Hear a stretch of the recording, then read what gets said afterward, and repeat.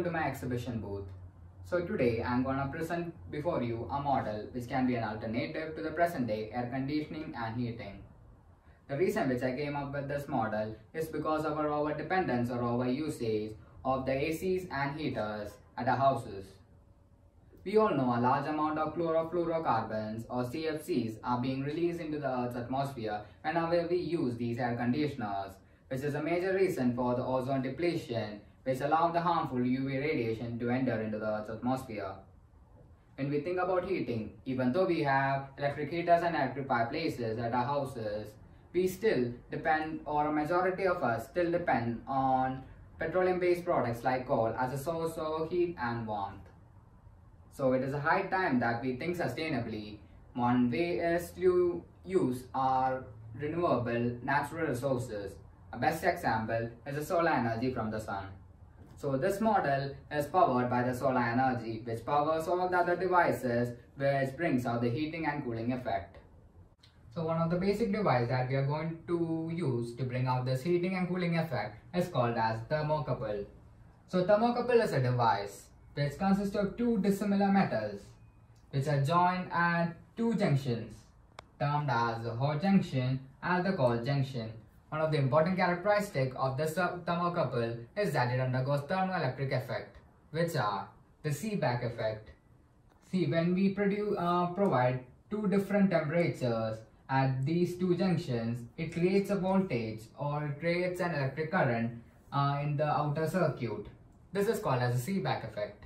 And the other one is called as the Peltier effect. The Peltier effect is the complete opposite of the Seebeck effect. We provide a voltage and electric current and it produces cold in the cold junction and heat in the hot junction. So this model makes use of the Peltier effect to bring out the intended cooling and heating that we require. It is important to note that we see the thermoelectric effect in the thermocouple because of the presence of two dissimilar metals which have different electron densities. Coming back to Peltier effect. Peltier effect is noticed when we pass an electric current through this thermocouple, and we can see that at one junction the heat is absorbed to the other junction, and here as a result this side cools and this side gets heated. That's why it's termed as the cold junction and the hot junction. So in order to see the Peltier effect, it is important for us to choose the right thermoelectric material to make this thermocouple. So these metals must have high electrical conductivity so that current passes through this thermocouple without any heat loss due to the less resistance. Then the metals must have very low thermal conductivity so that the heat produced at this junction, hot junction, doesn't get transferred to the cold junction. So nowadays the frequently used combination is bismuth telluride and copper, which has higher efficiency than other combinations. Since the thermocouples which provide the heating and cooling effect are powered by the sun or the solar energy, the design and the location of the house matters. The solar panels and the large windows must be facing towards the south, that is towards the equator, so that it receives maximum sunlight. Then the tilt of the roof should be in such a way that we receive maximum sun rays onto the solar panels. During the summer season and winter season, we can see a change in the position of the sun. This is due to the tilt of the earth and the revolution of the earth around the sun. During the summer season, we can see the sun in a higher position due to the tilt of the north pole towards the sun. As a result, we can see maximum sun rays falling onto the solar panels and very minimum sun rays falling inside the house. During the winter season, we can see most of the sun rays falling into the house, which will provide warmth by its own due to the presence of this glass, which will retain the warmth inside the house by the greenhouse effect. The system of thermocouples intended for heating shall be placed inside the roof or on the ceilings, and the one for heating shall be placed in the walls of the house. The degree of the hotness or coldness can be controlled by changing the voltage or the amount of the current passing through the thermocouples. Coming back to the model, we'll be discussing what we'll be doing during the summer season. As mentioned earlier, The thermocouples for cooling will be placed inside the roof or the ceiling of the house. When the electric current generated from the solar energy is allowed to pass through the thermocouples, as usual, we can see the formation of heat from the hot junction and cold from the cold junctions. What we require during the summer is the cold from the cold junction. So we insulate the cold junctions of the thermocouple in such a way that the cold cannot escape. As a result, it cools the air inside the insulator chambers and is stored. While in the case of the hot junctions, the heat from the hot junction are allowed to dissipate with the help of a metal rod into the surroundings. The stored cold air will be allowed to pass through the vents under the thermocouples into the rooms below. The cold air, being denser, moves down, becomes warm, and moves out through the vents on the walls. And during the winter, what we want is the heating effect of the thermocouple.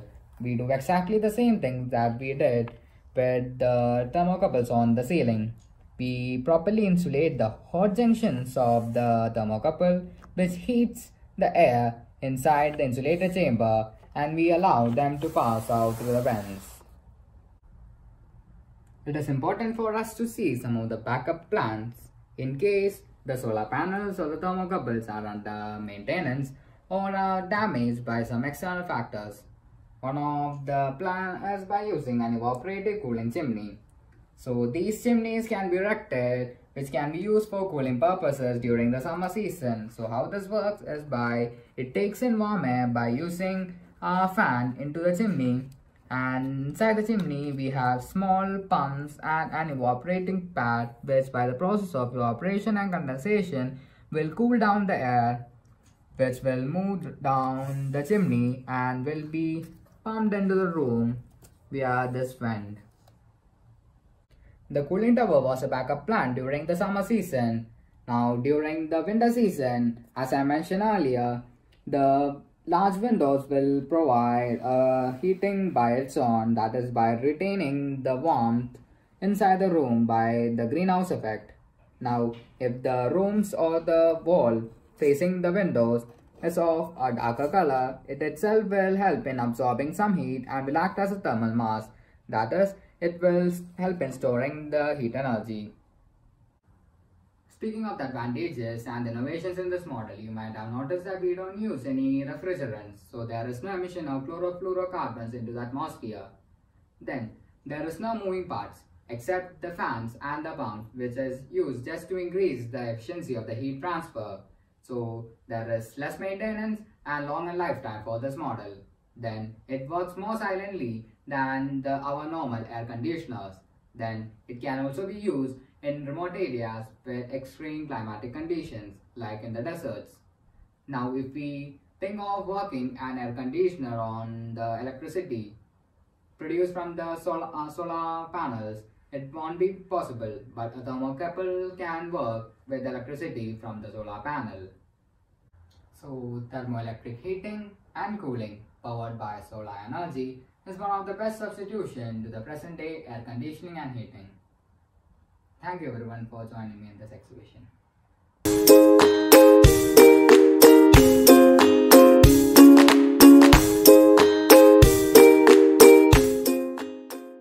Abir Hospital, healthcare you can trust. Now we know man. 20 years of care and concern. Multi-specialty hospital with surgical excellence. Round-the-clock emergency.